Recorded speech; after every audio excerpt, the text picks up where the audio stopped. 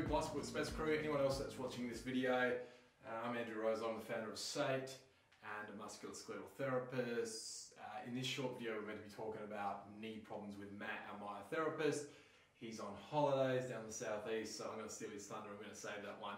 I figured that it's between Christmas and New Year festive season, no one wants to think too much about full-on things like anatomy and biomechanics. So I thought I'd talk about something relevant to me, which is I'm falling to pieces. And basically at Christmas time I was over at York Peninsula, beautiful part of the world, absolutely love that place, it's like my second home. And I decided on Christmas Day, weather was cracking, and I just went, I'm going to go out and I'm going to do a run. I hadn't run for a couple of years, proper running, and I went out and punched out about 14-15k. It's not what most people do, but I've got I guess a good fitness background in cycling and running and all those sort of things, so I felt like I could do it. Hey, the fitness was not an issue, but my God, my calves just started packing up. I mean, I barely got back to the cabin, and it got me thinking. Just I'm not big on New Year's resolutions. Oh, actually, I should say I just went out for a run then. I thought I'd back it up. Come on, let's get out there and see if my body's toughened up in the last 4 days or so.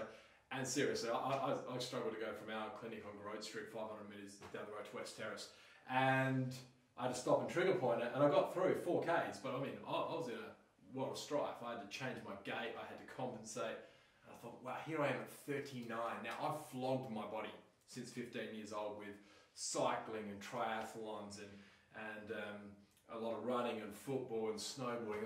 My calves have been flogged, and I just haven't done enough for it.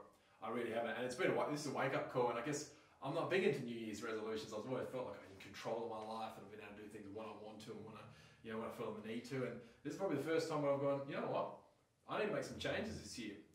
And basically, these are things that you might need to do too, and I bang on all the time to my clients about a little bit often and consistency, and I'm not doing it.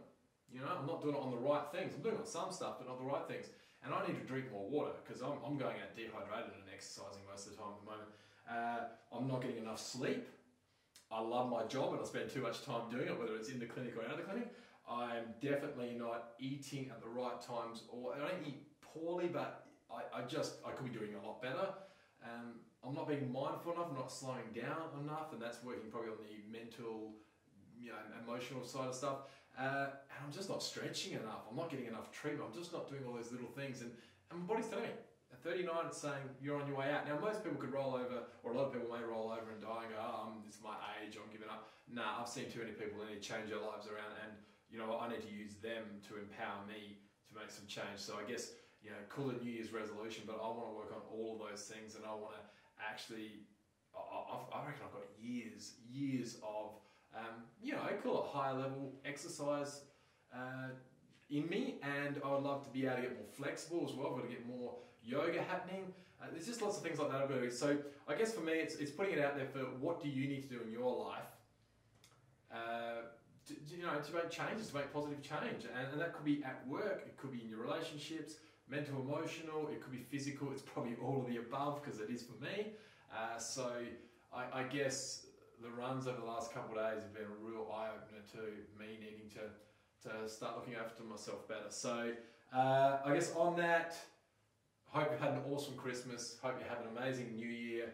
You're probably going to eat too much, drink too much, go your hardest. Seriously, there's a lot to life, and honestly I'm a big one for just enjoying yourself with your friends and all that sort of stuff. So get out there, have a bit of fun, reset in the new year, and hopefully you can work towards those goals, because we know it's never going to be easy. It never is easy. You've got to ask yourself, do you really need to be eating that? You've got to force yourself to go out and do exercise sometimes, but within that, you'll get some great results. And I mean, some of you may know the saying, and I do love it, but discipline equals freedom.